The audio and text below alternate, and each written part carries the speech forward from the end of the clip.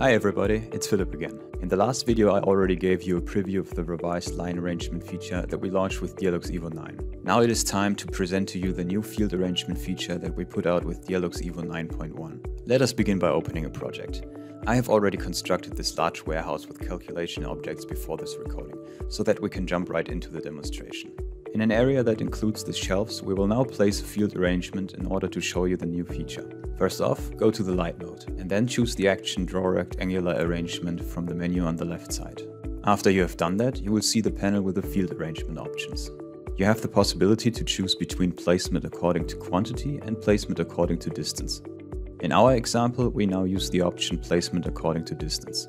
After that, you have the possibility to choose between dimension from luminaire middle to luminaire middle or dimension from luminaire edge to luminaire edge.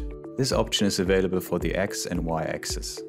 For our scenario, we choose the dimensioning from luminaire edge to luminaire edge for the X axis and the dimensioning from luminaire middle to luminaire middle for the Y axis. We also want exactly one luminaire length as distance. You can also set the alignment of the luminaires in the field. Each axis has 3 orientation options. We place our luminaires on the X-axis with the first object aligned with the edge of the field. For the Y-axis, we use the option Centered in the field. As you can see from the panel, you do have further options to customize your field arrangement. I will not go into every detail here, just download DIALux Evo 9.1 and see for yourself. Now let's create the field. We place a start and a follow-up point and then drag the field to the right. Notice that the luminaires you want to place are highlighted with orange dashed lines in the preview.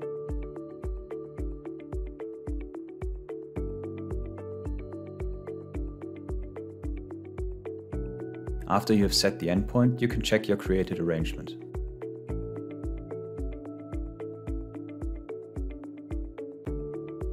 The dimensioning line shows you a distance of 1.479 meters from luminaire edge to luminaire edge on the X-axis. This dimension corresponds to that of a luminaire, and this is exactly the dimension we defined at the beginning. We also get the message that 92 luminaires have been placed in the field. Now, to finish the whole thing, we move the luminaires on the Y-axis so that they lie between the shelves. Let's have a look at the field arrangement in 3D perspective. I hope this quick preview was useful to you. Thanks for watching and see you next time. Bye.